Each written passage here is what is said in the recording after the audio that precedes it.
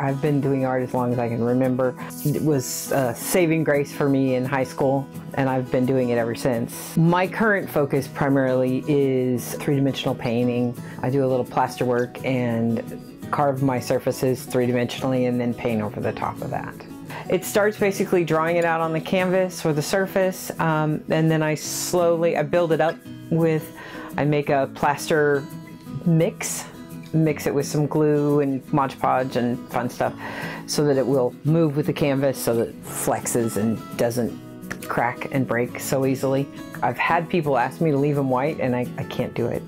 I love color. Most of it all starts from inspiration. I love nature. Huge nature. I've always painted nature. I knew when I graduated high school I wanted to be an art teacher.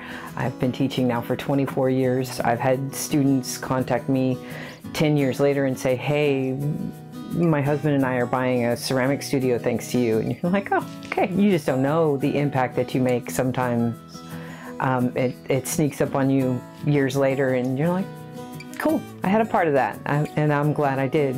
That's why I do what I do. I love making those relationships and the difference.